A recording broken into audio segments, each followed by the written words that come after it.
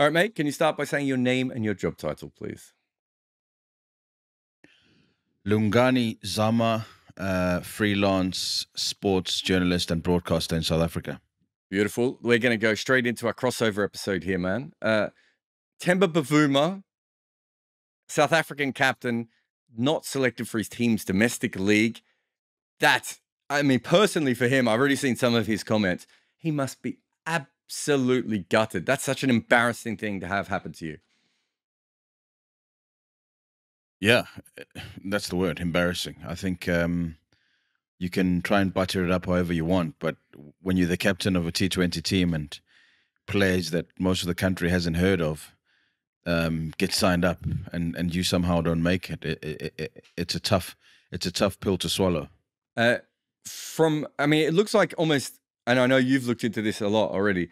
It seems to me that the most obvious thing is he probably priced himself out of that. And that he's not, weirdly enough, more often than not, when you look at these auctions and these drafts around the world, when a big name player doesn't go, it's quite often more to do with the amount that they put themselves for, rather than the fact that everyone's like, oh, he's terrible. You know, it's usually, oh, well, this person thinks he's worth this. Actually, no one in this league at the moment thinks he's worth that money. Yeah, that's the biggest thing. And I think, you know, in the cold light of day, Temba and Andile Petligwayo and anyone else in that national squad who didn't make it, that was the basis. You priced yourself out of the market right out the gate. And, you know, Cricket South Africa and the organizers had said to all the players, you know, set your bar low so you get in. You know, ideally we want every single contracted player in. And Temba and Andile were one of those who said, no, we'll set our base price at 850,000, which is almost $1 million. And that's the risk you take. And unfortunately, it hasn't paid off. And you gotta, you know, basically juggle whether coming in low and being signed up for 250,000 rand is better than not being signed at all. And that's the question they've got to look at and face this morning. Yeah, I mean, both of those players are really interesting, actually, on that particular one. We'll stick with Temba just because I think on a very basic thing, so I've done a bit of a historical search, right, to try and work out if there's ever been another captain of an international team who wasn't good enough to be in the domestic league. If you think about it from non-T20 point of view, Mike Brearley is probably someone that if there was like a super domestic league in England, there's no way that Mike Brearley is probably getting into any of those teams. He would have in those days because they would have just picked him because everyone thought he was a great captain, right?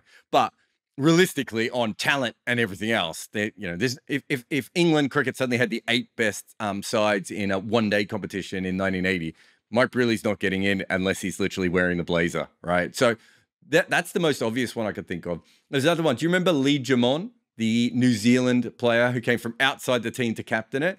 But I went back and had a look at his records. He was actually a really good hitter. There's no way domestically he's missing out, right? So I think Lee Jamon doesn't quite qualify. The one that I came up with was Tim Payne. Now, that's obviously a bit weird, right? Because in some ways, he only became captain by accident, right? And wasn't supposed to be there and should never have really... I don't think he should have been playing in the T20 team, let alone being captain of it in the end. It's a little bit similar here, though. Bavuma is really the captain because they kind of cycled through everyone else. And there wasn't, you know, he was the last man standing at a certain point, I think, as well. But realistically, at least with Tim Payne, it came on the back of Sandpapergate and everything else. Because you're really saying, if you think about it mathematically, and he's a specialist batter, right? If you've got this, you think about how many people are contracted, you're really suddenly saying he's not in the best 30 to 40 specialist batters in T20 cricket in the country.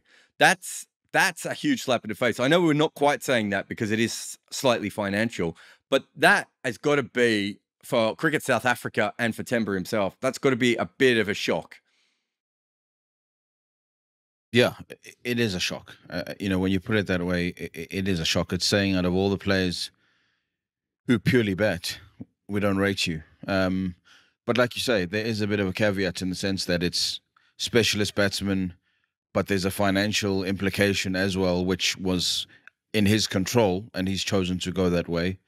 But yeah, it's your national captain not making a tournament. But I will also say that we can call this a domestic league, but it's fully Indian owned. So it is Indian funders who've come in at tens of millions of dollars, and there are no stipulations about the team that in the makeup of the squad.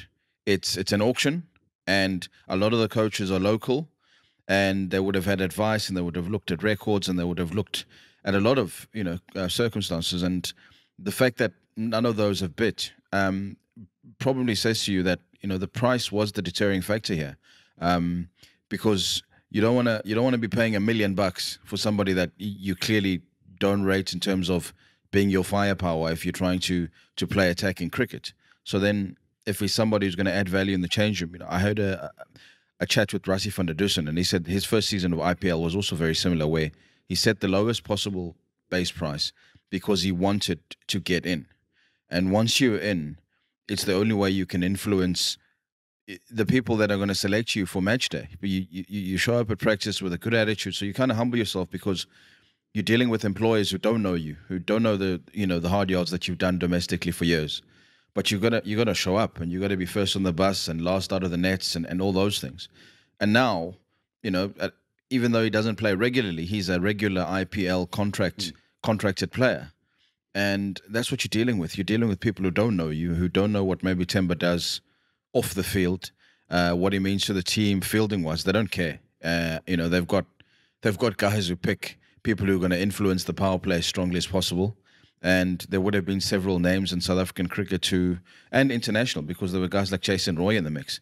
And they would have looked at that and said they're going to pose more of a threat than Temba Bavuma, and that's a tough thing to hear, but it's cold facts. Yeah, it says a little bit about two things. We kind of need to split them up. The first one is, you and I know that Temba is a really focused, sort of inspirational figure is probably the wrong kind of person, but he's that sort of person that when you meet, you're just like, this guy's zoned in, right? Like he's going to do whatever he can to get the most out of himself. Teammates feel very similar.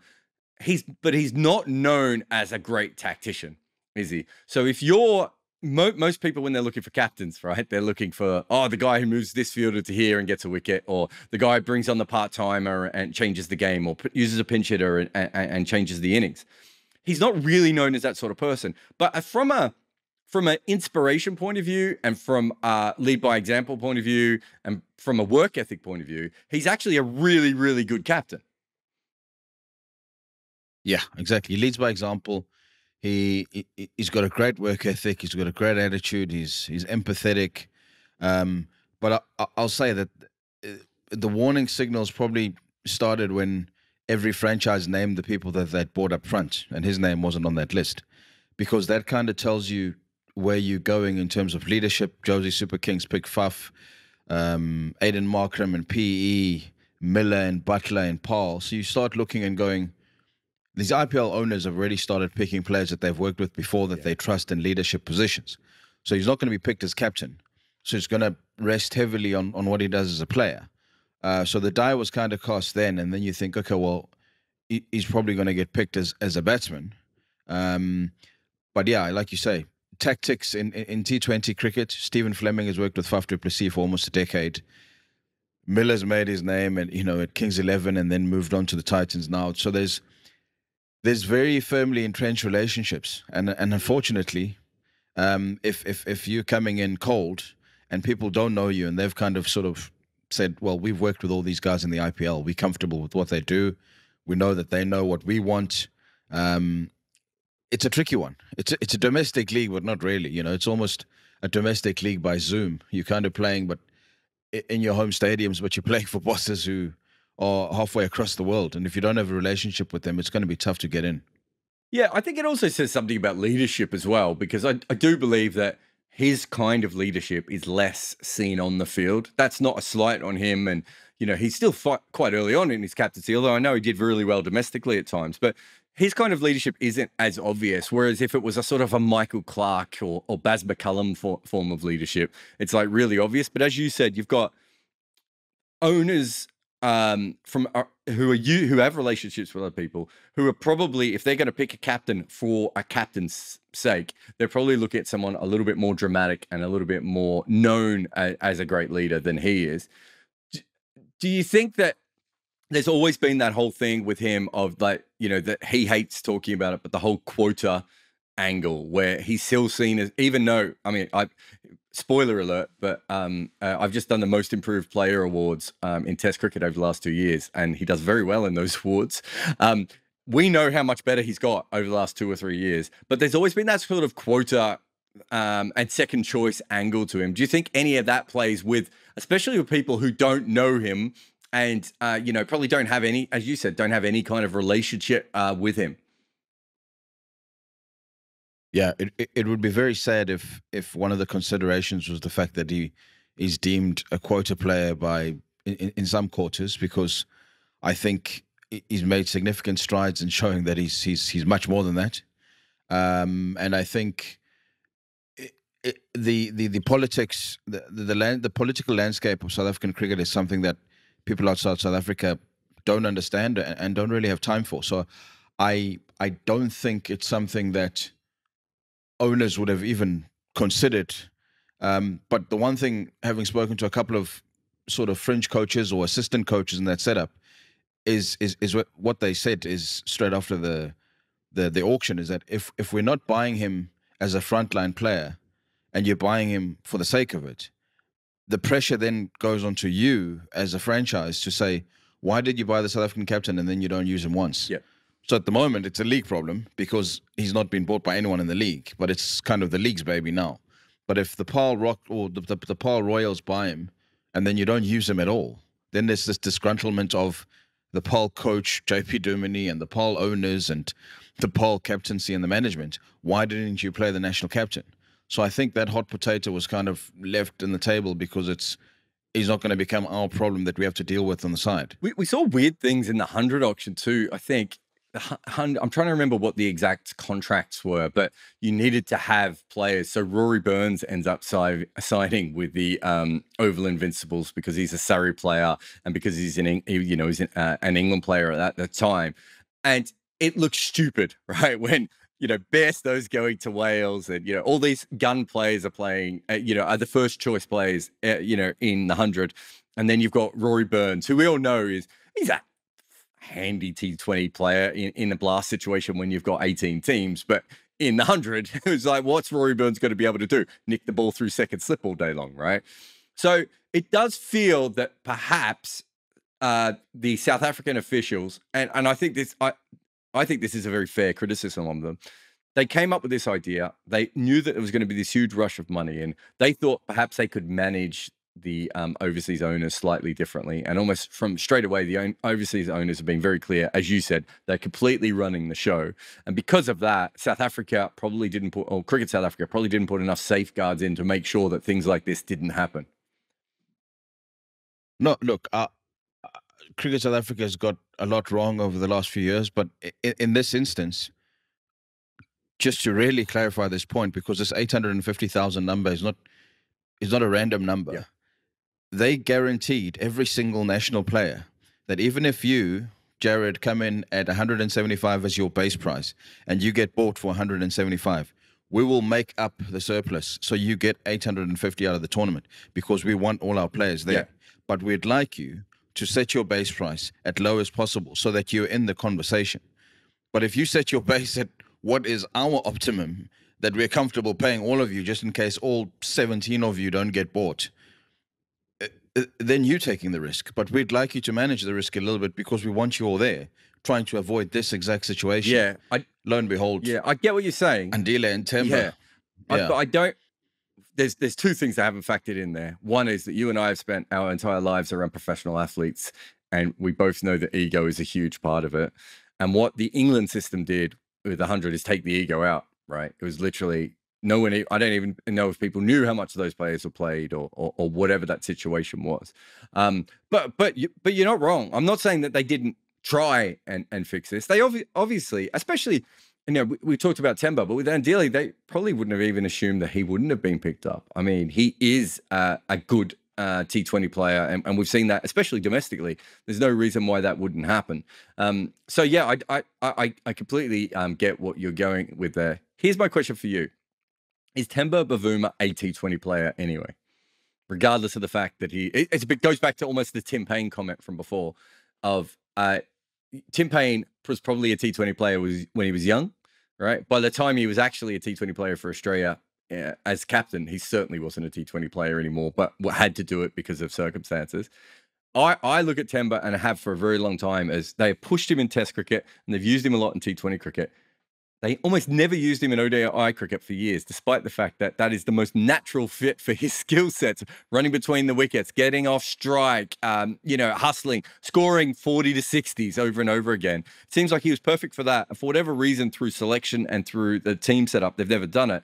I've never thought to myself, he is a T20 player. We've seen him make massive strides in the Test game over the last couple of years. But do you think he's a T20 player? Look, to be completely honest, from the very beginning when the captaincies were announced, my first concern was the format that Temba Bavuma is best suited to is Test cricket. I thought he was going to be the ideal Test captain, and once you make him T20 and one day captain, you kind of force your hand, because to drop your captain that you've picked is weird. But his most natural format is Test cricket, and we've seen how much he's been missed in the Test team in England when he wasn't there. So T20, the way that it's evolved, especially in domestic leagues, people want to go out of the gates, at 100 miles an hour. And that's why Stubbs got the money that he got. That's why Deploy got signed up for what he got signed up. That's why Jason Roy came back the second time around and got 2 million rand, because if you can get teams away to a fast start, you set them up for chases. And Temba plays differently. He's more of an accumulator than a destroyer. And I think he is a T20 player if you're going to build around him. But if you're going to ask him to score 60 of 30, more often than not, he's not. And I think that's what these teams have gone for. They've gone for firepower, and he's not firepower. He's more slow poison. And that's hurt him. And that's the reputation. Definitely domestically, he's gone through the gears, but you're playing against international, you're going to be playing against Kagiso Rabada, and you're going to be playing against Lungani, and you're going to be playing against, some bowlers which you want to take on. And he's not shown that internationally. His strike rate doesn't suggest that. It's more of an accumulator role and bat for 15 overs or so. And I suppose teams have looked at that and said, what we want is somebody who's going to get us to 60, 70, 80 in the power play. And that's not Temba Bavuma's style. That's not what he's shown up to this point. Yeah, I think there is definitely, and look, I don't know how much the teams involved use data in this particular case, because it's not the IPL. There isn't as much money. How much of it's interesting that they went with so many guys who like to hit. It's almost like they're trying to groom players for the IPL rather than get the best players available in certain situations when you look at some of these squads, right? But you look at his international numbers, and he averages just under 27. So he's not batting a long period of time when he plays internationally with a strike rate of 120. That's not a good T20 player, because he's not giving you the high average and the consistency, and he's also striking way too slow. Interestingly enough, though, as you would assume I would do, man, I went a little bit deeper. And the thing I was really interested about was how good he is in South Africa, right? Compared to a lot of the guys who obviously were drafted. So if you look at his stats in South Africa, this is all the batters in South Africa with over 500 runs in the last 3 years.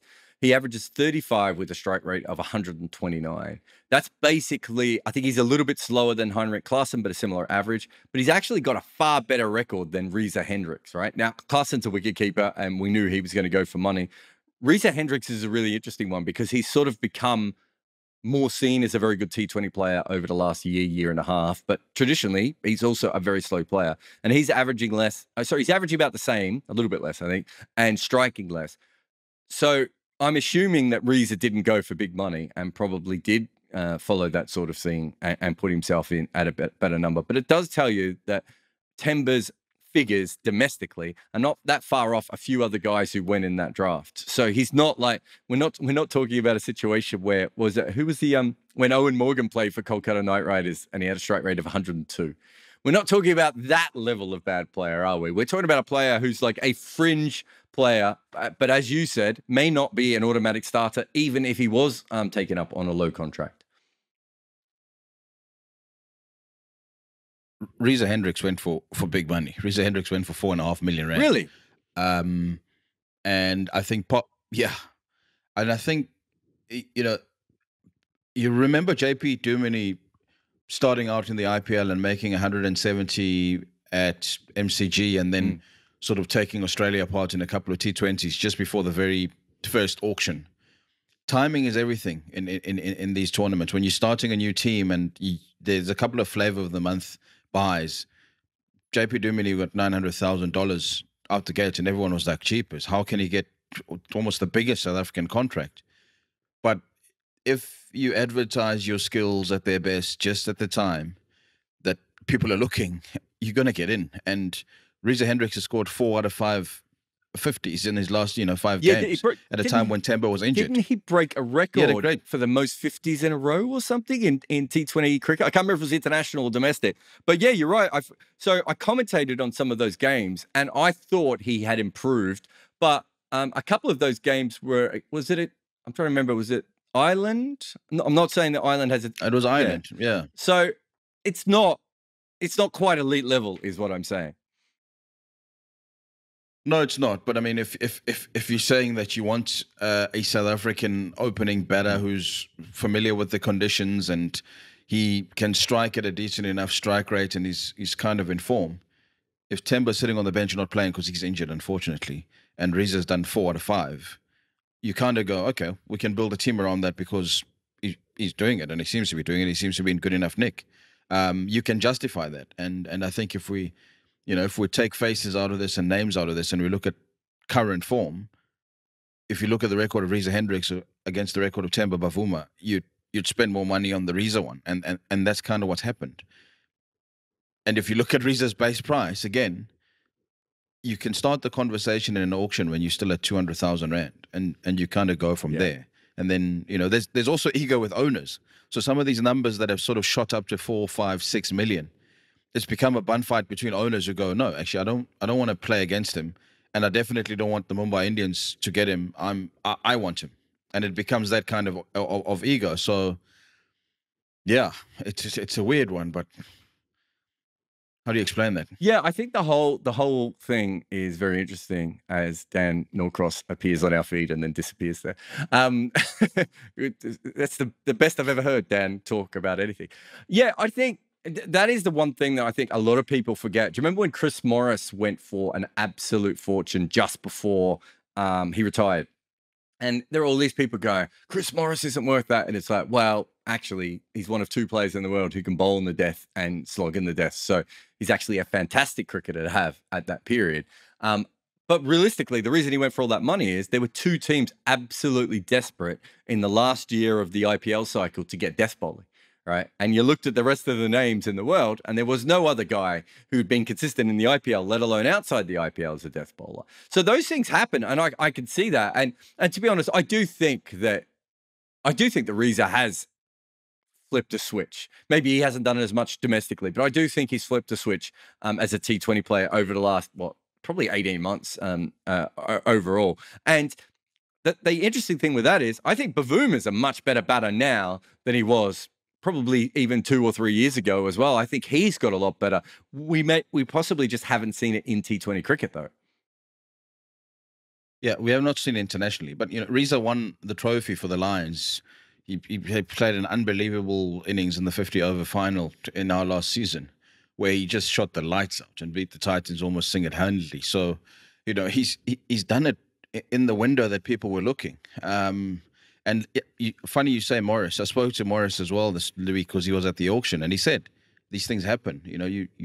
You kind of expecting to go for $100,000 and get another gig and go to the to the IPL for 2 months and kind of play half games, and then suddenly exactly what you have is exactly what 2 teams need, and they've got money in the kitty and they've got to spend it, and they just go and go and go. And I mean, that story is famous. His agent was calling him saying, are you watching this? He wasn't even watching because he just thought, I'll get something, hopefully. And next thing, $2 million, and you're going, cheapest. How? But skills, supply and demand, if it's in short supply, players will get bought. And, this is not a race thing, because there's guys like Sisanda Magala, who's been told he's not fit for international cricket. He was signed for $5.5 million because he's the best death bowler in South Africa for the last 5 years.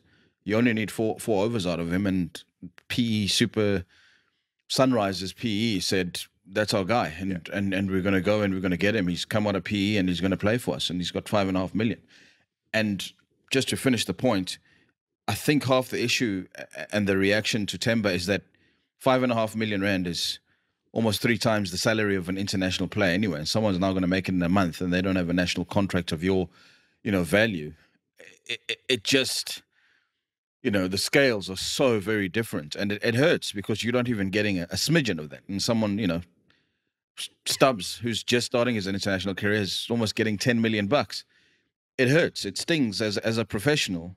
If I hear Jarrod Kimber's earning 20 times more than me and we do the same job, you kind of look at yourself and just cheapest. You can't help but compare. So it hurts. I get it. It's a really, really interesting way to ask for a raise live on air. I love it.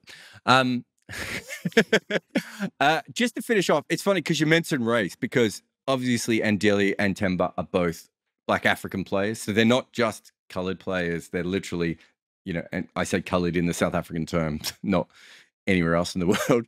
But, they're really crucially important to South African cricket.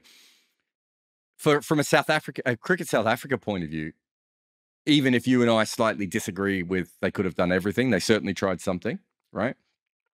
It's got to hurt to them. It's embarrassing for Temba, but is it not embarrassing for them that it's 2 Black African players who've missed out? I mean, there are many other Black African players who, as you said, have absolutely cashed in, even ones from outside the South African setup, right? So it's not as if that's the problem, but it's still, I would think, from a cricket South Africa, with everything that's been going on in cricket South Africa, well, from the history of all cricket, but certainly over the last couple of years, that must be a bit of a gut punch to some of the people involved. Yeah, absolute gut punch. I mean, these are your poster boys, right? These are the guys that you've invested significantly, even sometimes when they're out of form, because you believe that they're the best you've got.